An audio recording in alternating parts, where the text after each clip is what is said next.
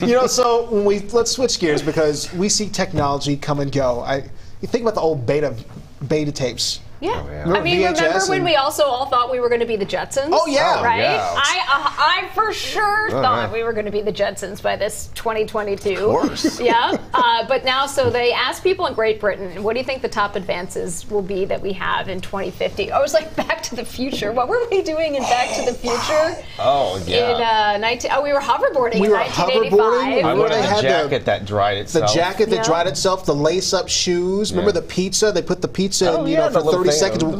Yep. Yeah. What was the little plant that came down? And remember he. Oh, I Remember forgot. it came down and did he grab a drink, a juice? It was was it Diet Coke or something? When they were at something. See, we're off on a tangent. I wanted to have the whole thing there. Oh, I did. I wanted to be Judy Jetson. I wanted to go into the hair dryer, and then your hair would be done. It was amazing. I still like pretty consistently think about that. You wanted to be able to sit in the chair, have it slide over, do your hair. I know.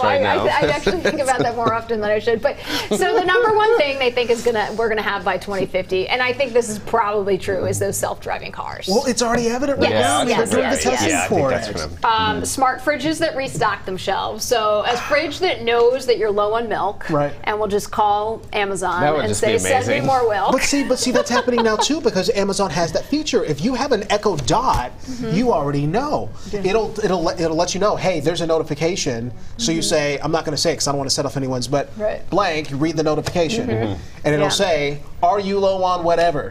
Do you need this restock?" And then you can order it right there through the Echo Dot. Well, maybe by 2050 we will skip that step. The Echo Dot will just know that we need you come home and it's like, you'll have a delivery at your door you have to deliver. And not only that, but then we've also had like the little robots. They've been testing out these robots that deliver your food. Oh, and the drones. You'll get the food.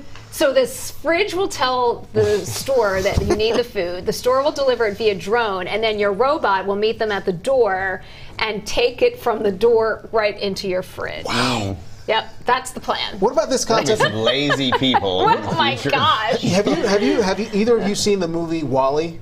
Yes. Oh yeah. Yes. WALL-E is. And how they trash Earth and everything. You talk about like how the future is going to look. But what about this no water in kitchens? Okay. What do you think about this? I don't know.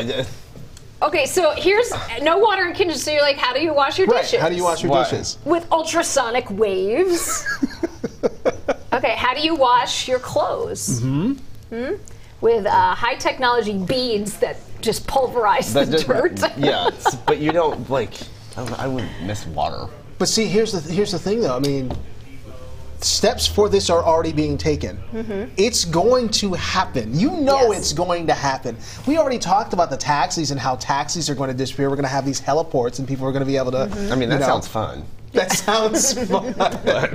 The other thing too, bin that just separates your recycling out for you because it's right now it's apparently too hard to put recycling in one and trash in the other. That's just lazy. Look, they even have different colors. I mean, that's fine. I mean, I do the recycling and stuff, and I'm a huge recycler. But that'd be nice to just sit it down and. You started thinking about it, didn't you? I did. You started thinking about it. I think you're right, though, Riley. We're just never going to move. We're just going to sit down all the time. Just like in the movie WALL-E, we're going to be in these seats, just leaning back, just hit the button. The milk's on the way. Yeah, sounds like not our best ideas. No.